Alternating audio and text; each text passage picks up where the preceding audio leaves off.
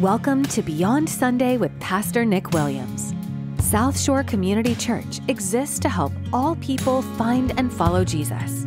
Join us weekly as we talk through current sermons, theology, parenting issues, and how to have a gospel-centered marriage. We are praying that today's message helps you grow closer to Jesus. Now, here's your host, Pastor Nick.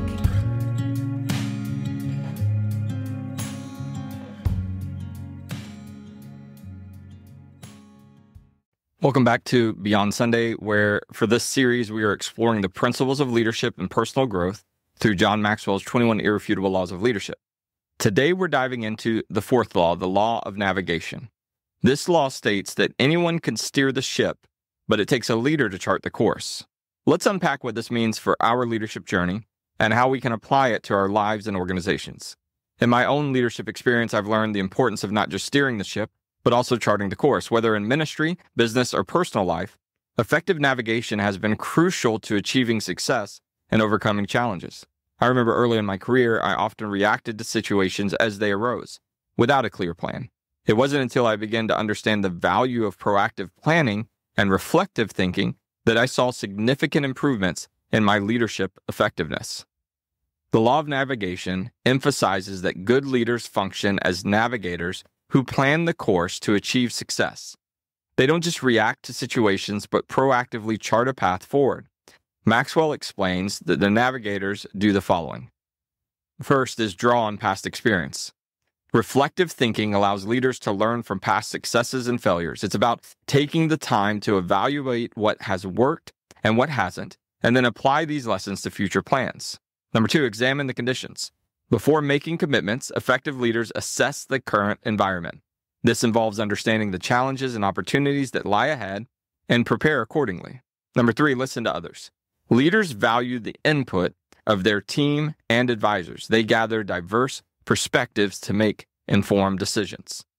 Number four, balance faith and fact. Good navigators balance optimism and realism. They have the ability to dream big while being grounded in reality, ensuring their plans are both visionary and practical. Maxwell quotes Jack Welch, former CEO of General Electric, who said, "A good leader remains focused. Controlling your direction is better than being controlled by it." This means that as leaders, we must be proactive in setting our direction rather than letting circumstances dictate our path. Proverbs 16:9 says, "In their hearts humans plan their course, but the Lord establishes their steps." This verse reminds us that while we must plan and navigate, ultimately we seek guidance and wisdom from God to establish our steps. Consider Nehemiah, who demonstrated the law of navigation when he led the rebuilding of Jerusalem walls. Nehemiah didn't just react to the situation.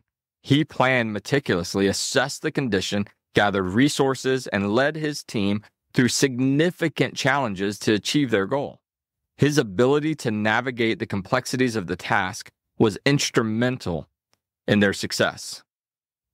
John Maxwell said, "Anyone can steer the ship, but it takes a leader to chart the course." This quote encapsulates the essence of the law of navigation.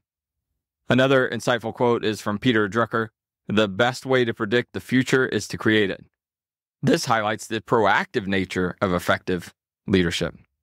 Imagine for a moment a pilot flying a plane. While many people can be taught to fly, it takes an experienced pilot to navigate through storms, unexpected turbulence, and ensure the plane reaches its destination safely. I don't know about you, but this sounds important to me. This ability to navigate is what distinguishes great leaders from others. Consider for a moment Winston Churchill. During World War II, he navigated Britain through some of its darkest days with strategic planning, resilience, and an unwavering vision. Churchill drew on past experiences, assessed the current conditions, and listened to his advisors, ensuring his conclusions balanced both faith and fact. In his book, Maxwell shares a story about a business leader who, rather than reacting to market changes, spent time each week reflecting on past performance, gathering insights from his team and planning future strategies. This proactive approach allowed his company to navigate through economic downturns successfully and emerge stronger. I'm a pastor, I'm in the church world, and I've seen it happen over and over again where churches overleverage themselves and they have to react rather than living in a planning phase and understanding what is coming in order to prepare for it. Now, in this journey, I want to give you some application and some takeaways. So let's talk very briefly on how you and I can apply the law of navigation to our own leadership journey. 5 steps. Number 1, reflect weekly. Set aside time each week to reflect on your experiences and write down lessons learned. This reflective thinking will help you draw on past experiences and make better decisions.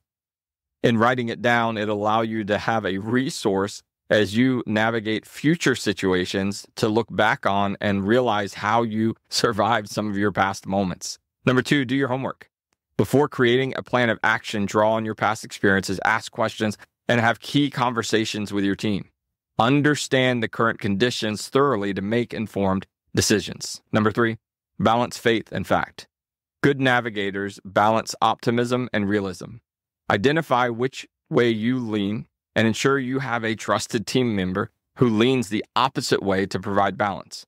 This ensures that your plans are visionary, yet also practical. Number 4, proactive planning. Control your direction by being proactive in your planning. Chart the course rather than react to the circumstances. This involves setting clear goals, anticipating potential challenges, and developing strategies to overcome them. Number 5, learn from failures and successes. Reflect on both your success and your failures. Each experience provides valuable lessons that can guide your future decisions. Don't just focus on what went wrong. Also analyze what went right and why it went right.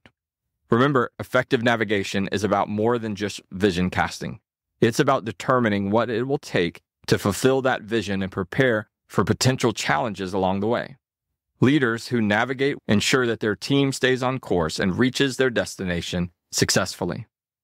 Today, we explored the law of navigation and how proactive planning and balancing optimism with realism are crucial for effective leadership.